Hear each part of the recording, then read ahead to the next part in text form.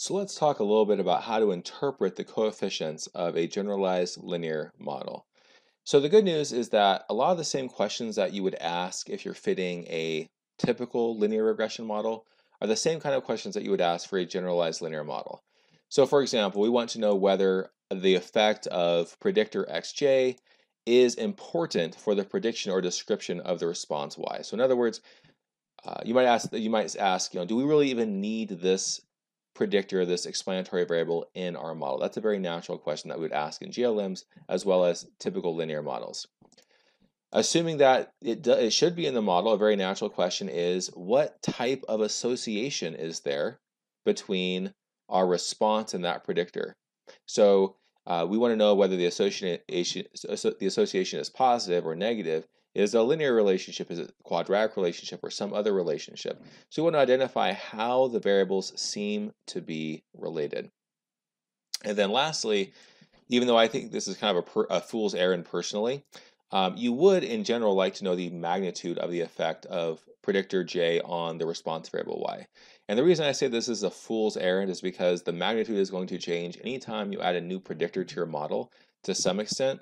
So I think it's really difficult to put an exact number on this. But you might be able to quantify or see whether the magnitude seems to be like it has a big effect or a small effect, something like that. But I would say that probably these top two questions are the things you need to prioritize. So is a predictor variable, is an explanatory variable xj important for modeling our response variable? And if it is important, how are they associated? Is it a positive relationship, a negative relationship, or something else? So how do we answer these questions? So perhaps the first one here is assessing the importance of an effect. And there's really two main approaches that you can use to answer this question. Perhaps the simplest is simply to assess whether the center of your posterior distribution for your regression coefficient is far away from zero. Or maybe another way of saying this is if you constructed a, say, 95% central posterior interval, is this entire interval above zero or below zero, or is it largely positive or largely negative? We want to know whether there's a high posterior probability that this effect is positive or negative, essentially.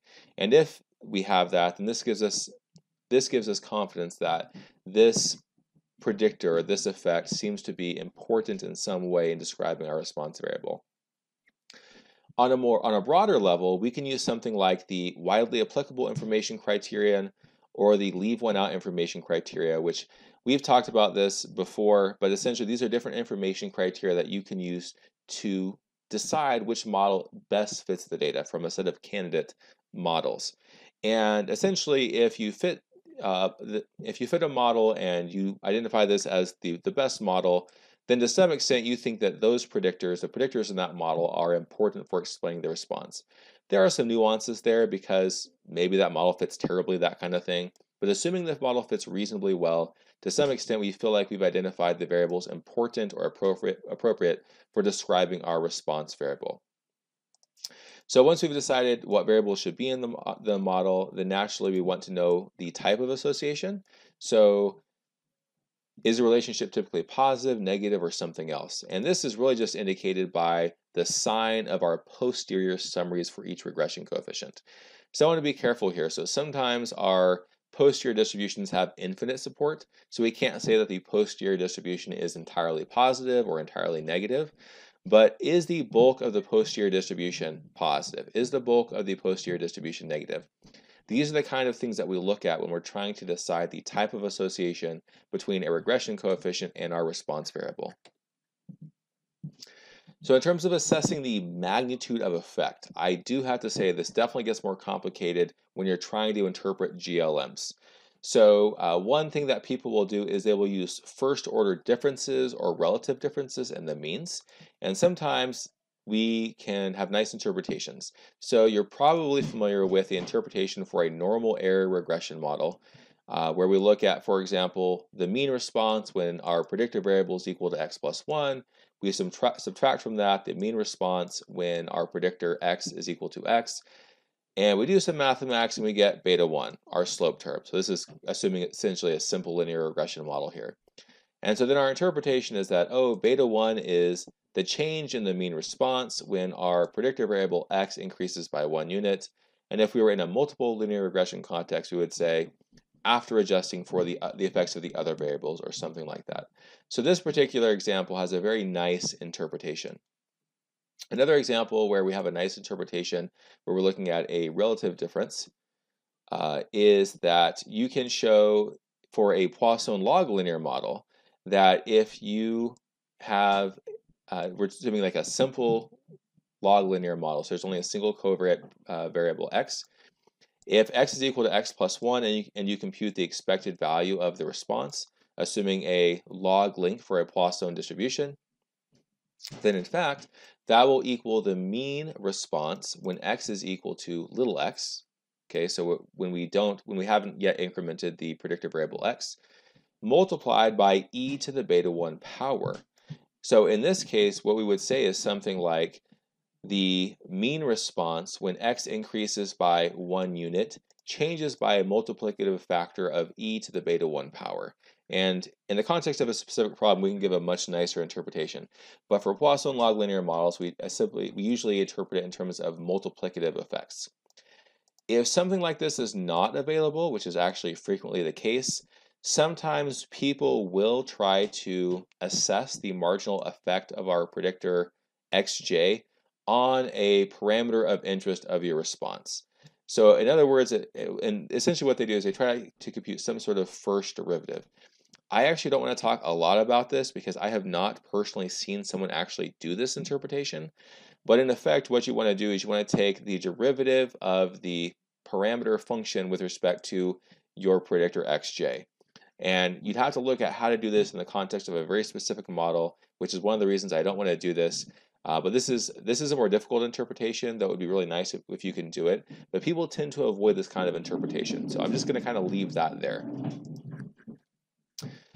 A much more useful interpretation, especially for the complicated model, at least for me in my personal experience, is to provide the predicted means or the predicted mean response under the estimated model for several different scenarios. And so essentially what you do is you predict the response, the average response, for different contexts that you can imagine. So oftentimes what you'll do is you'll do a typical case response. And so what you do is something like use the average value or the median value of each of your explanatory variables. You plug that into your fitted model, or really your posterior distribution of your model, and you want to approximate the typical response in the typical situation. So this allows you to get an idea of what a typical case might look like. And then there are low profile cases and high profile cases. And you have to think about this, but essentially this is changing your explanatory variables to be the most extreme values, either the smallest or largest values, to get the smallest predicted mean based on the data you actually observed.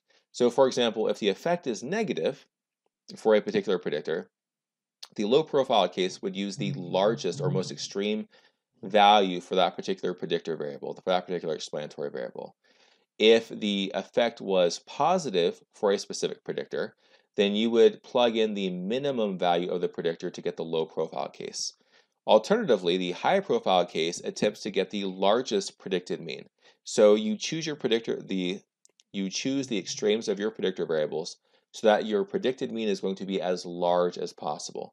So if the relationship between a predictor and the response is positive, you would plug in the maximum value of that particular predictor into your posterior distribution.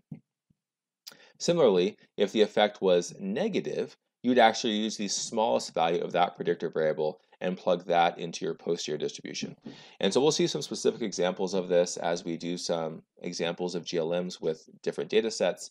But this kind of gives you the idea of what a typical case would look like and kind of the extreme cases to get an idea of how these responses impact, this gives you an idea of how to see how the different levels or different extremes of our predictor variables impact our response distribution.